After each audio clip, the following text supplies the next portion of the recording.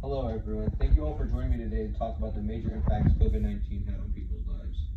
Today we will be focusing solely on the suffering that small businesses had to experience during the pandemic. COVID-19 was extremely difficult for everyone, not just small business owners. This virus has taken so much from a lot of people, things greater than just financial stability. We'll begin this interview with a couple questions that have been put together for me. First question. Let's start trying to wrap our head around this whole thing. Just how many small business owners are actually suffering because of the pandemic? Okay, well, there are two prestigious universities that collaborated together to take some samples and put together some real data on how COVID-19 affected the entrepreneurship world. The University of Illinois and Harvard University's Schools of Business and Economics conducted a survey with 5,800 different small businesses from across the whole country. 41.3% of small businesses in their survey had to temporarily close because of COVID-19 complications. A far smaller number, though, only 1.8% of them had to close permanently. Not shying away from the fact that the majority of small business owners use their businesses to pay their bills. If almost half of the small business owners cannot pay their bills, that is a catastrophic issue. Wow, okay. What about the other 60% of small businesses that didn't have to close? How were they able to escape closing their business through the pandemic? Actually, the government helped small businesses a lot during the pandemic with different programs you could apply for. There are multiple different programs or loans that the government would let small businesses apply for to try to save them from financial ruin, like the PPP or the EIDL. PPP meaning Payment Protection Program, or EIDL meaning Economic Injury or Disaster Loan.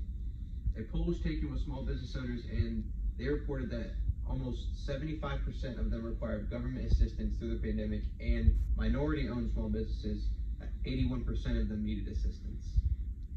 Okay, so what are the problems that these businesses are actually facing?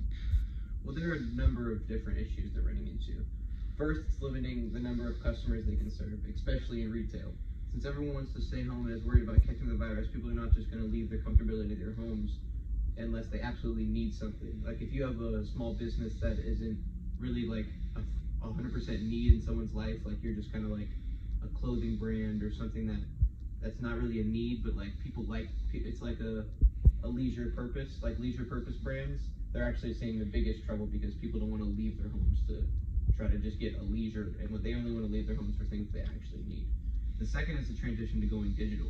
Digital is the future because you can just go online and buy things that you need instead of having to go in person and risk your life like these old people who are trying to go in person and risk their lives to try to get these needs instead of just going digital when they can just buy them online and have them right at their doorstep. During the pandemic, people are creating better alternatives for shopping, and some businesses may not have the capital to do so during the pandemic because all these different financial hardships that they're going through. It's hard for these companies to try to go digital because that's going to take money. Not anything's free in life. Okay, last one. What makes a business a small business? Out of all the businesses in the U.S., how many are considered small businesses? Well, small businesses aren't necessarily small.